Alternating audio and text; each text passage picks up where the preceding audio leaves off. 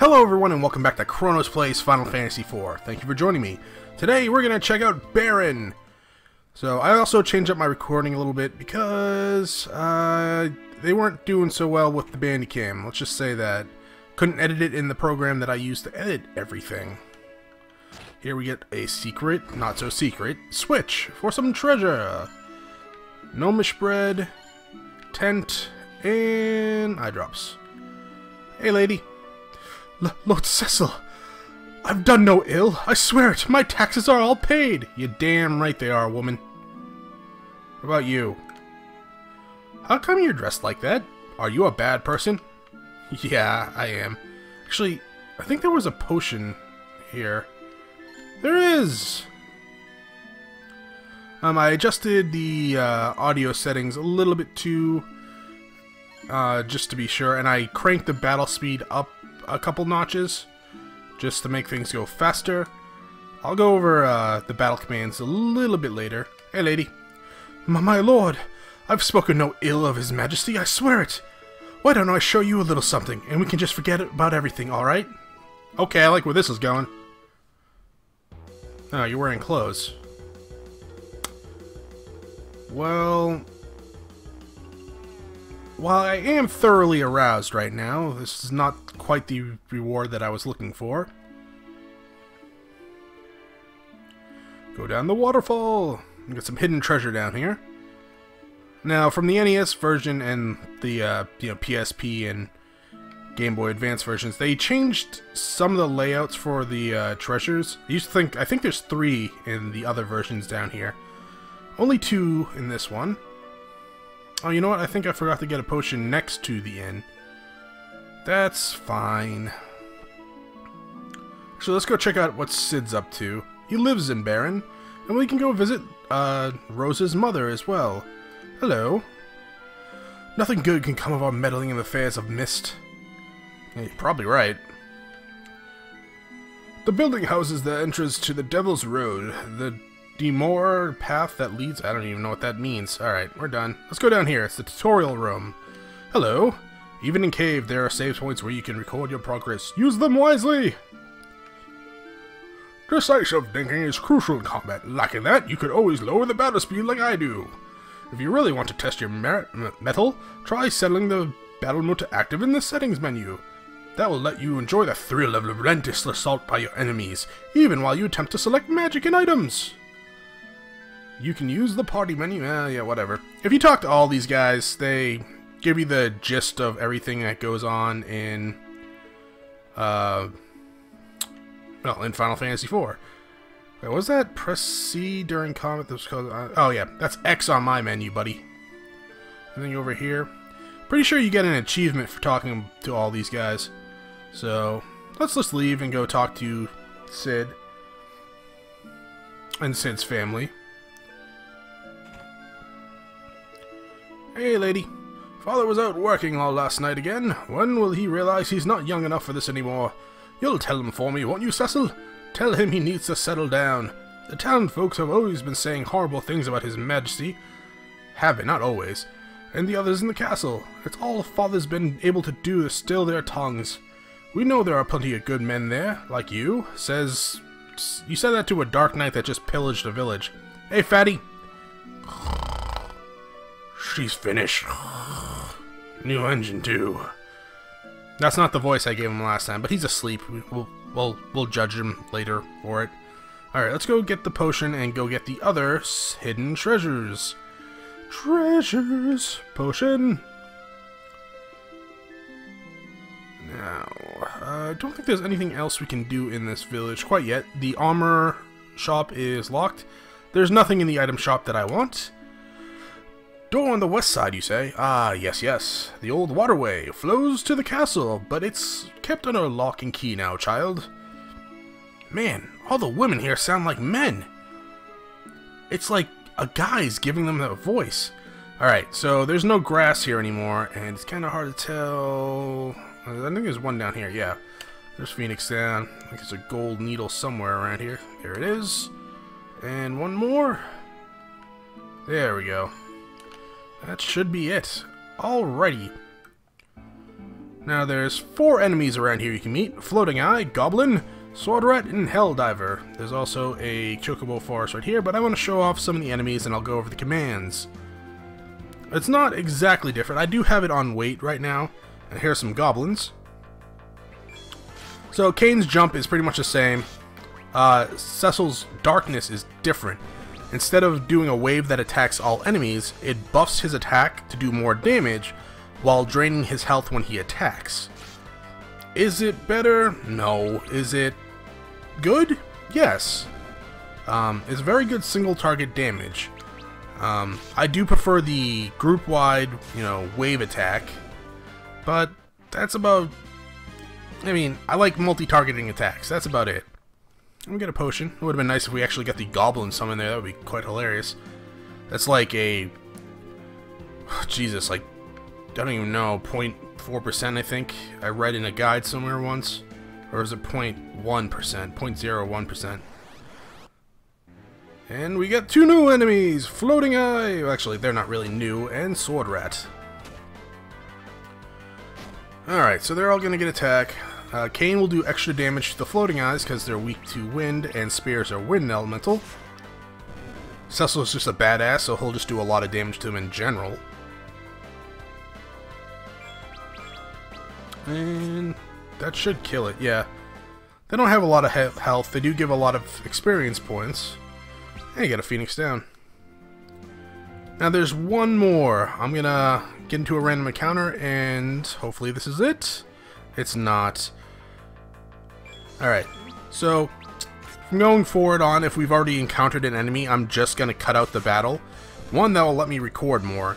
2, for the most part, I'm just gonna auto battle.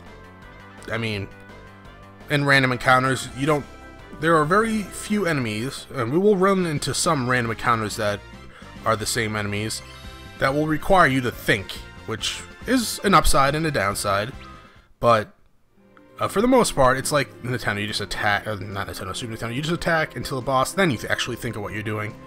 Anyways, I'm going to look for the Hell Drivers, or Divers, and I will see you then.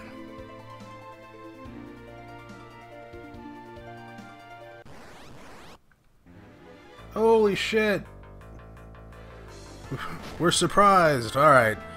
That took a long time to actually find these guys. Like 5 minutes to find these guys. Now they can cast Break, which is bad. But Cecil is like... I think he's immune to Break? No, he's not. He's breaking right now. But yeah, so I'm going to actually take the Chocobo over to the Mist Cave because I've pretty much done level grinding looking for these guys. Just for the bestiary entrance, too. Entry, I guess you should say. So yeah, I want to get 100% bestiary, but it, I guess it's gonna take some time for some enemies. And, there are some enemies that I won't be able to actually fight. You're white. I don't like white chocobos. That's not true. I think white chocobos are awesome. Look how cute this thing is. Oh, such good music. Look at that little butt. Wiggle, wiggle, wiggle. Alright. Into the Mist Cave. Now, there's 2 enemies. Oh, greetings and salutations again. Your name was Cecil, was it not? After we last spoke, I set about mapping out a new course for my life. One that would allow me to help people. But having undertaken the task of mapping, the name of Namingway no longer seems rather inappropriate. Namingway has become Mappingway, the cartographer. Oh right, let me give you this. A tame wayfarer's map. It's an enchanted map that will draw itself as you traverse the floors of caves and dungeons. And that's not all. For each map you complete, you'll receive a fantastic reward. That's lying. I hope you find it useful. Well then, until we meet again. Okay, so we have the map. If you look on screen, it's pretty much the same as DS version, except it's not on your cursor or your stylus pad. The same rewards as the DS version, which is not surprising, seeing how this is a port of a port. As I was saying, it's a port of a port, So the DS version was ported over. Leave this place! Who's there? The DS version was ported over to the iPad, and the iPad version was then converted to the Steam version, which I am playing. How are we doing on our map? Pretty good. Now you can move with the map up, but I'm probably not going to do that because I don't know, I think that would take away from the quality of the recording, but we haven't missed anything, have we? No. Good, because I'm probably going to want those 5 potions. Return once you came. That voice. Could it be the Edolan? And potion. And yeah, we gotta go down. Okay. And let's heal up a little bit. Oop. There we go. Let's say I feel a presence. It's not hostile, but nor could it be called friendly. That's true. Men of Baron. You know who we are? Leave at once, and no harm will befall you. Is that a real word, Lev? No. I will abide no further trespass. Show yourself. You mean to ignore my warning? Of course. We must deliver this ring to the village of the mist. To the village of mist beyond. So be it. The mist is gathering. Ah, the Mist Dragon. Alright, so Mist Dragon, about 560 hit points. Pretty much the same as the other version of the game, have Cane jump. The only difference is Cecil should use darkness and then attack. The Mist Dragon is weak against dark elemental attacks. So Cecil's base attack, combined with darkness, is going to do a crap ton of damage. Like 144. Jesus Christ, that was actually a lot more than I was expecting. We're pretty much halfway done. I should be able to get another attack in. Yes. Okay, now don't do anything. It's going to turn the mist. Turn the mist. There we go. So if you attack it when it turns the mist, it will spray you guys with this white stuff that hurts a lot. I think it's called mist. I don't know. Could be wrong. But you don't want to do that, especially because Cane and Cecil actually have crap magic defense. Like really bad magic defense. I'm not even going to bother with darkness again. We're almost done. Yeah, so 61. As you can see, darkness does amplify your damage by a lot. But one more attack by Cecil and then a jump by Cane should do it. I might have Cecil heal. Cane, you suck! I hate you so much. We're gonna have to sit through another miss phase. I mean, I might be able to get an auto attack in from Cane. That dragon has some very lovely earrings. Shit. Alright. Attack, attack. We'll chance it.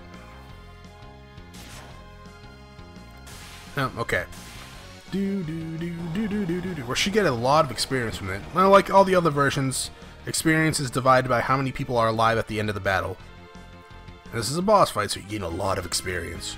I don't think you gain any money in this version. No. Not under level, though. That's surprising.